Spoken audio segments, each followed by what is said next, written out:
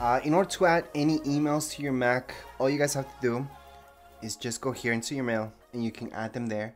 You don't need to, however. So keep in mind that your email is online. So you guys could access that throughout Safari. It's just a web browser. So you guys could go to gmail.com and just hit up your emails from there as well. You don't need to go into there. But if you like to keep something in an app, you guys could set this up. Setting it up is really easy. All you guys have to do is click on it. And then from here, it's going to ask you right away, what do you want to import? So it could be our Google account. Going to continue. Then just type in your password, all your information, and there you go. So your email, it's going to ask you for password, you're going to add it on, and you're going to be done. So it's going to be that easy actually to add anything into your mail. But again, that's not something that everybody uses. Feel free not to. And as I mentioned before, your main browser would be Safari, but you guys can download Google Chrome if you like.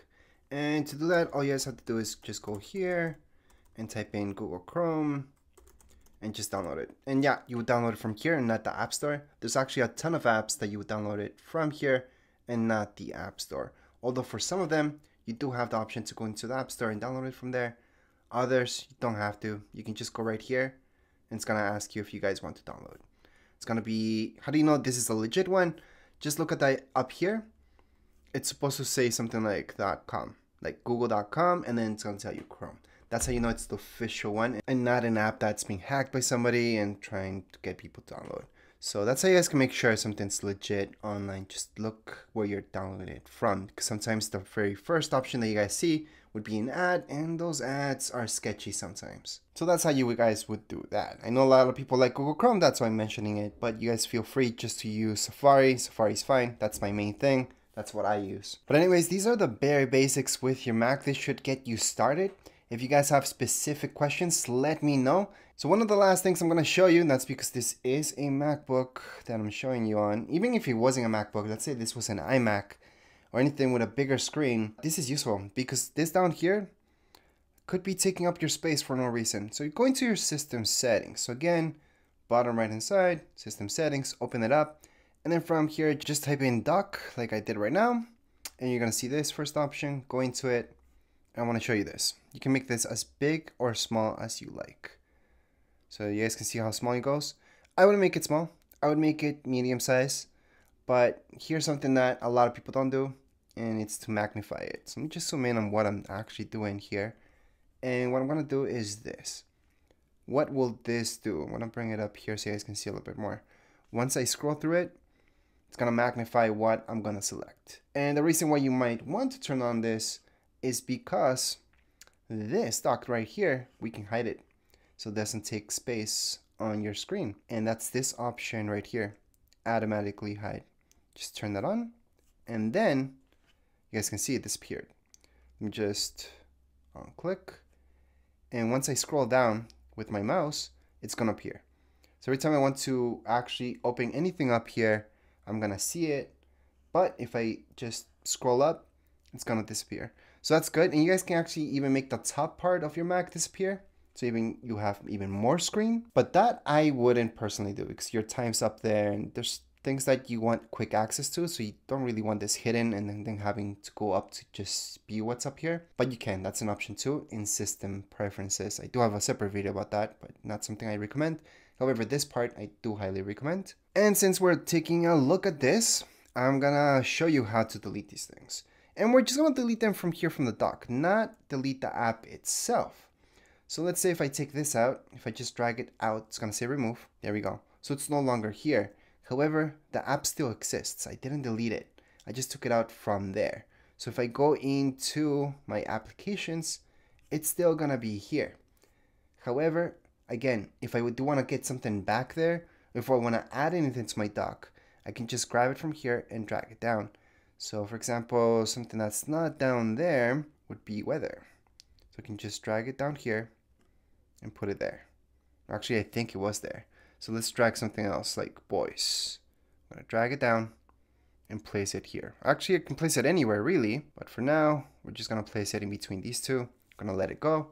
And there we go. So again, that's how you guys can add anything onto your dock, or you guys can remove anything from your dock as well, just by going like that, go up a little bit, let go of it. That's how you guys can remove. So I'm gonna show you that one more time. For reminders, for example, remove. For this, remove. So you guys delete anything from there.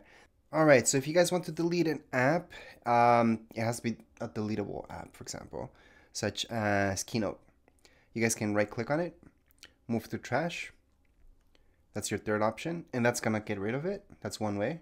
Another way would be to click on it, press Command Delete, or the third option would be to just drag it onto your trash bin. And that's how you guys can uninstall password and done. There we go. So that's how you guys can uninstall any app. Obviously, we have to empty out that trash bin, just like you delete any file.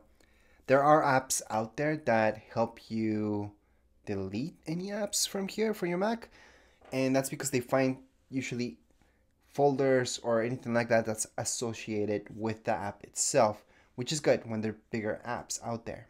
And there's some really complicated apps such as Adobe, which you actually need to download an app to delete Adobe itself. So that's different. That's a different video again, but that's a particular case. For most apps, all you guys have to do is just drag them there. And there's an app that's called App Delete that I use. I suggest using that as well because it finds other folders that are associated with the particular program that you're using, and that's going to help you out. However, I no longer show that app anymore because people think I'm advertising, and I'm not. That's just an app that I use. But you don't have to. You can just drag your apps to your trash bin, type in your password if you have one for your Mac, press OK, and you're done. Or press Command Delete on top of it, password again, OK, and done. So that's how you can uninstall things here on your Mac. It's much easier than a PC, I know. It almost makes it sound like not real. Because on PC, you have to go through your settings and then do it from there, uninstalling a program. And right here on Mac, we even call them apps instead of programs. But anyways, just empty out your trash bin and you're good to go. Anyways, those are the bare basics for your Mac. Go ahead and have fun with it. I'm going to teach you one more thing before we end this video, and that's how to change your background. It's actually pretty easy. Just go ahead and tap with 2 fingers. You're going to see this. Change wallpaper. Do it from there. That's a quick way. Another way, from your system settings, just type in wallpaper, change wallpaper, and then from here you guys are going to see a bunch of options. So we can go and type this one in, we can try this one out. They're going to change as you click on them, and then you can select whichever one you want. So right now we're just going to leave it there for now, and I want to highlight that you can download any other ones as well, and you can add in your own photos too. So right here you have that option to add photo, but you don't really need to do that from here. If you have your own picture, you can also right click on it, and it's going to give you the option to make it your wallpaper. So it's going to be that easy to change wallpaper right here on Mac. And that would be actually it for this tutorial. If you guys have any questions, comments, you guys can write down here in the comments area. Don't forget to subscribe and like. Thank you.